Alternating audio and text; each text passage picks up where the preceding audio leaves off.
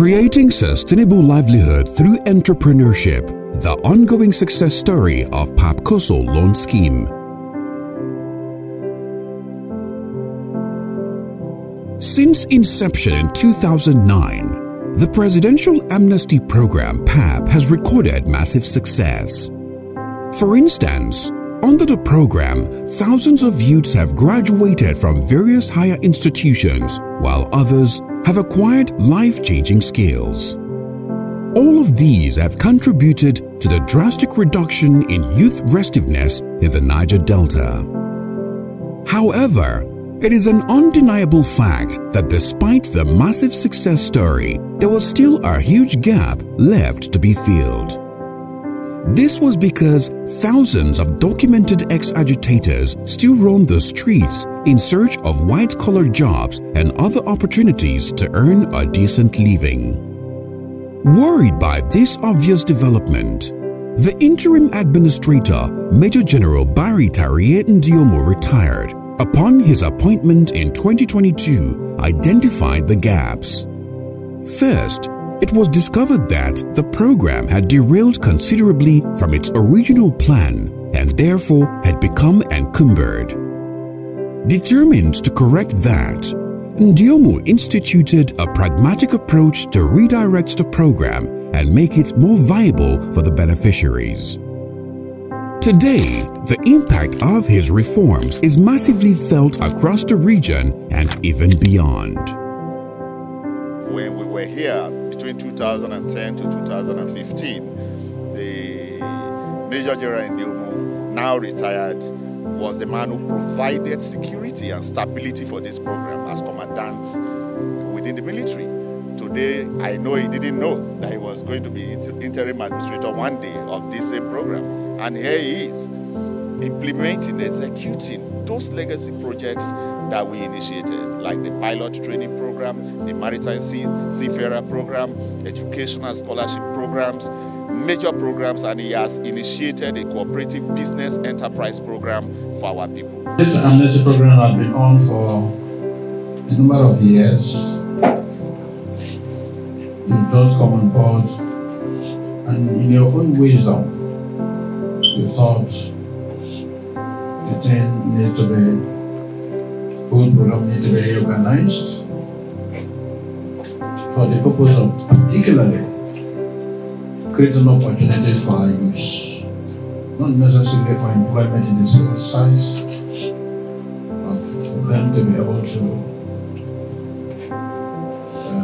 be businessmen, entrepreneurs, and so on. It's a very welcome initiative.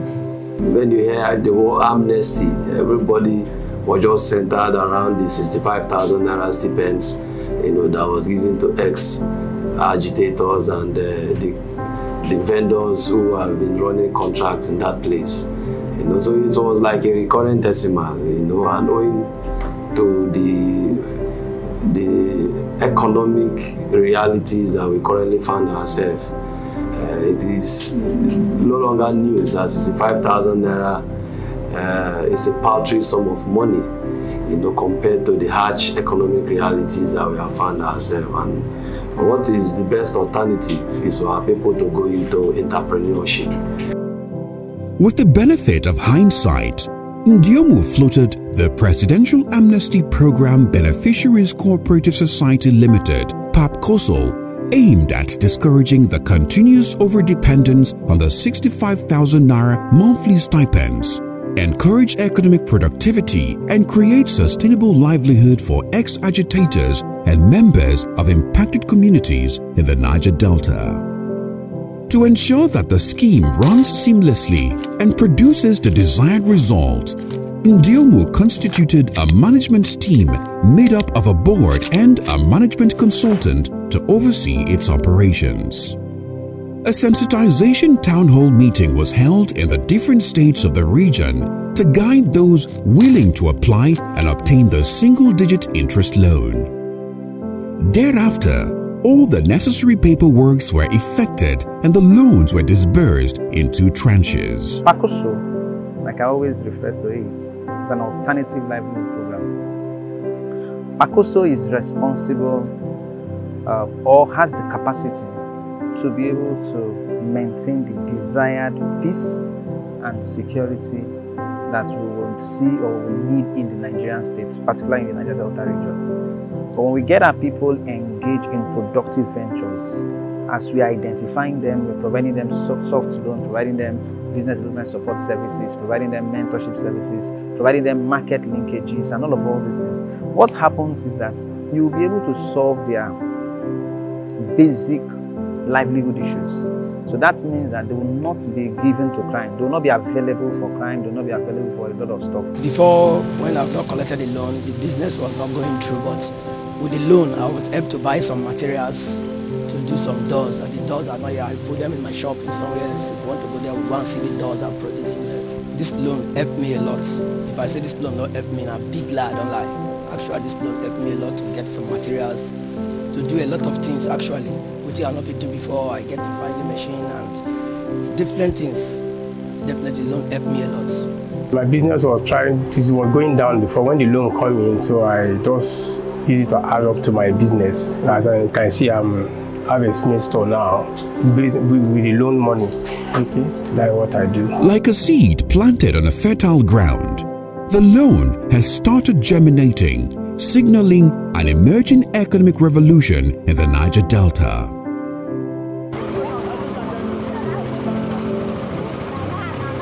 Since I get the loan, as I normally before, if you come this place, people know they can't do this place. But as the loan come, I build this shade. Normally my customers, like today now, because of the way I do the wood, the customer just come. I see the shade, I like you get the wood, now I call me, buy some of the wood. So the loan, they really assist us. And I don't get some few customers add ever since the loan come. Before now, I used to borrow money from friends, well-wishers and the rest. But as soon as the loan came, I don't have to borrow. As you can see, before now, I normally buy feeds. I buy feeds. As you finish, I go to the market and buy. But now, I used to stock feeds here. As you can see, this is my stock. I bought 150 bags of feed at a time. A dominant feature in the whole exercise is the unusual determination by the beneficiaries to make a success out of it. Realizing that it is a life-changing opportunity, they are leaving nothing to chance. Most of them, upon receiving the loan, established various small-scale businesses, while others went ahead to expand their existing businesses. For this Amnesty program, but since then I've never seen this kind of empowerment in my life. I'm telling you the truth. I even applied to go to school, but my name did not come out. But when this general Njumu come into the system, it make me happy. This money I've not seen from Amnesty before. I've seen it as loan and boost up my business. I was in the rental business before the money came, so I just added it to my business. So I have an interest on it, and at least it's okay by me. Before the scheme came into play, I have at least like 17 canopy, 17. But right now I have 25. You understand? The chairs I have about 200 and something. Right now I have 400 and something, about almost 500. The tables, I have limited tables before. I have just less than 20 tables, but now I have 40 something tables. You understand? The flood, 2000, last year flood came and damaged so many of my things. So because of the loan that was given to me, I can be able to recover so many things. But I worked with some throughout the process. In fact, even though we seem to have rounded off, all the people that I have mentored from time to time still call me. I didn't even close the WhatsApp group. It's still open. One reached out to me 2 days ago. So from time to time, they reach out to ask questions. The multiplier effect of the loan scheme is very enormous. Aside from stimulating the local economy of the region, it will further curb youth restiveness, crime and criminality, reduce the rate of unemployment as well as the debilitating level of poverty.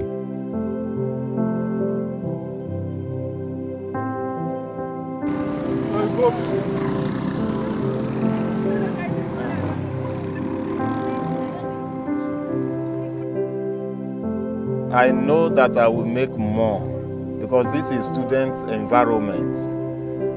Even for this bike, for a day, I make, let's say, minus all fuel and tax people, I go home with nothing less than 10,000 naira each day.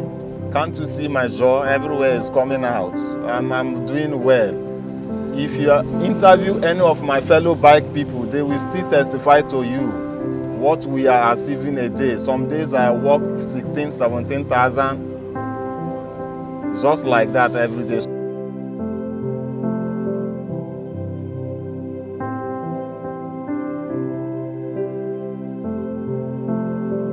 By day na 25,000 for within the town. You go transport them, you go pay the operator, we go operate them. If na me go bring operator na 30,000 by day. So, but if you want come out town for inside this state capital, na 35,000. Then the operator will go day, you go take care of the operator. Then me I go bring diesel to use them. And this na very new. They see then a new mixer. 92 again. 92. See, I must send them together. This one I just drop now the loan. As I drop small, my friend he bring them for me. So the balance and small till I complete them. Because now this one be the major money with people, the person fee collect. Not all those granite and biscuit. Or those one are Madam the house. I travel. Those one people hold the house. But this one I be the business, the main business for now, as the fund never function. A lot of surprises. When I mean positive surprises, getting on the project, I didn't really know how much what we had, but having to get on, I've seen a lot of people that are very serious with their businesses that would actually need more support than is being even offered at the moment. I've seen those sort of persons. Of course, in every group of persons, you have people too that are still far behind, that are just coming to terms with that. But on a large scale, on a broader picture, I think we've been able to see a lot of people that are serious about creating value and creating wealth for themselves, and they need to be guided. But above all, the scheme is gradually creating a new legion of entrepreneurs that will, in the long run, become employers of labor and net contributors to the nation's economy. Suffice to say that it is a new dawn for the Niger Delta.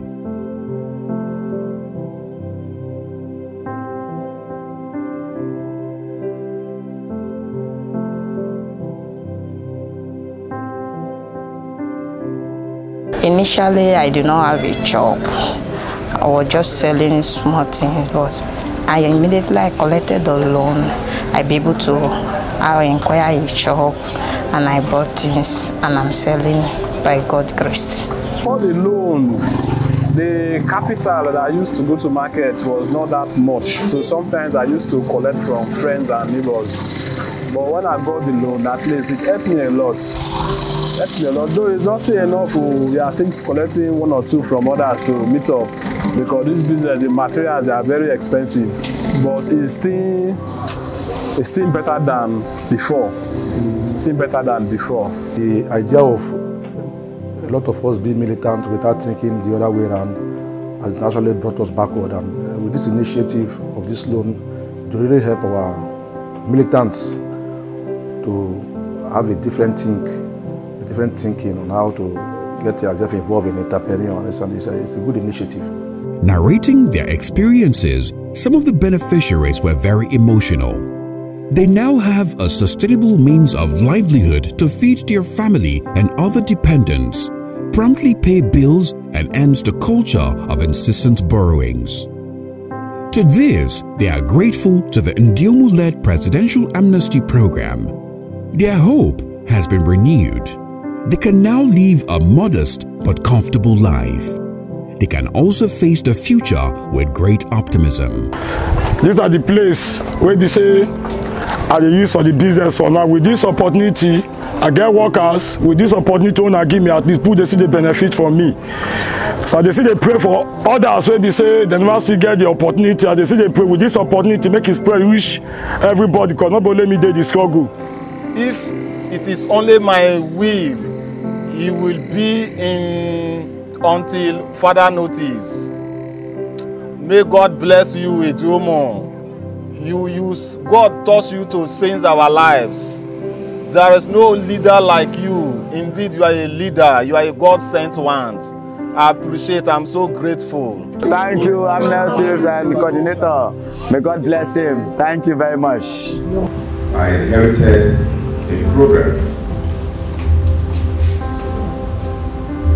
that was completely deranging from the objectives for which it was established. Since my assumption of office, I have tried my best to reposition the presidential amnesty program. But clearly, it's very difficult to bring about change when people are used to certain ways that deny them of the benefits that have been accruing to them. And so it has been extremely difficult for me. But in spite of that, I have gone ahead to try to reorganize and refocus the program. With concrete plans for the expansion of their businesses, the beneficiaries are asking for more loans after fulfilling the threshold of the initial loan repayment plan. When money the business move. If money not the business not gonna move. Like if better money the my hand now, suppose put engine. If I vibrate for engine now, I'll get more customer. So all those things I wait I put in written when the same go request for what we want. Even motorway go they lift the material for me.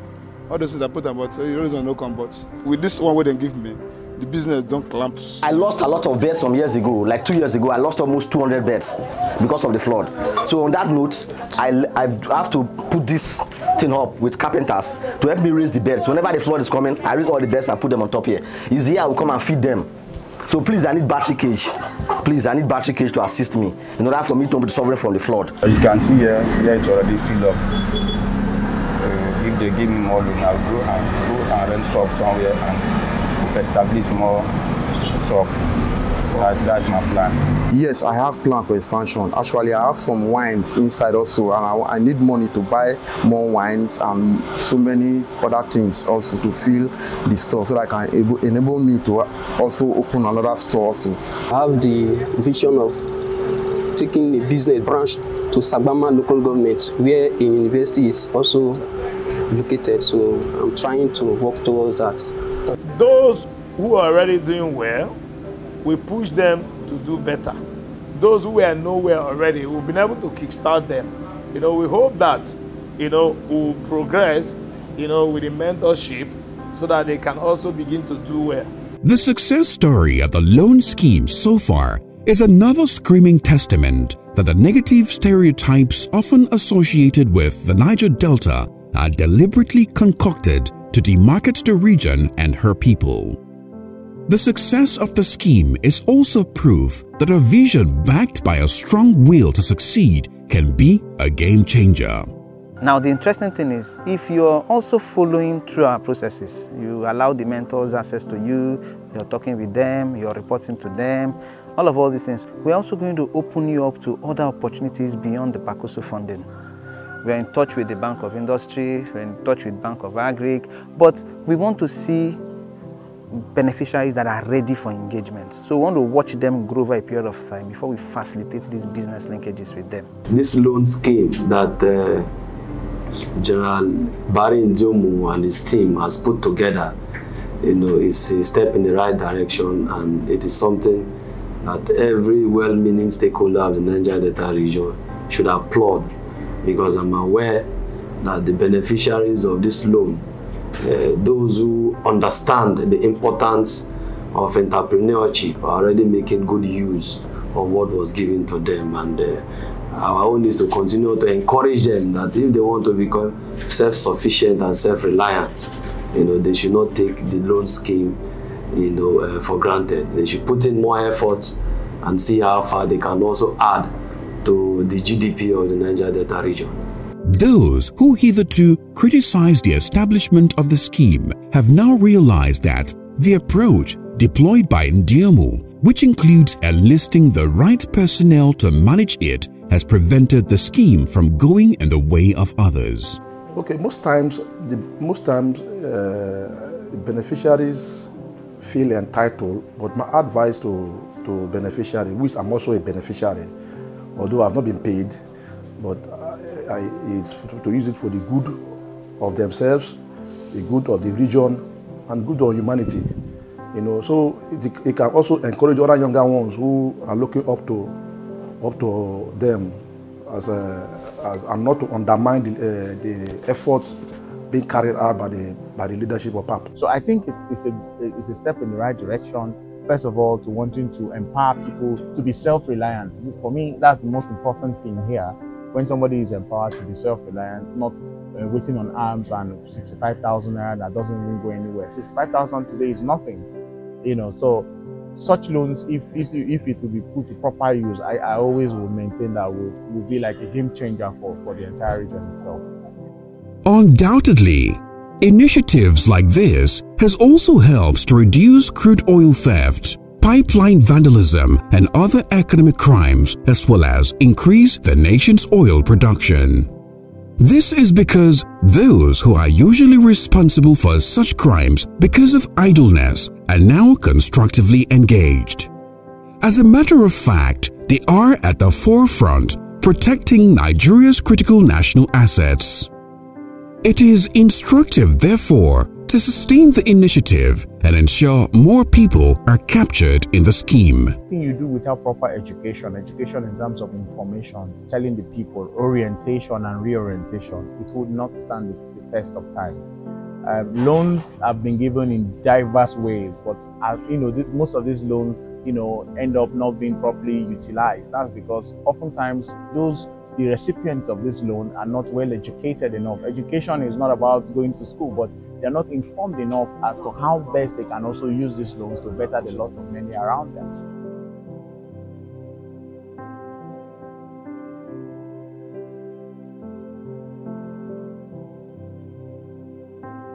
While advocating for a transition of the PAP into a special social intervention agency that can equally drive development of the region faster, Ndiomu has reiterated his commitment to use his privileged position to do what is right in line with the mandate of his office. This program, to be honest, is very necessary as some kind of intervention program for the Niger Delta.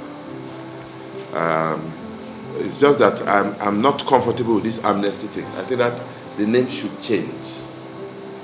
And it should be a direct intervention program from the presidency in the Niger Delta.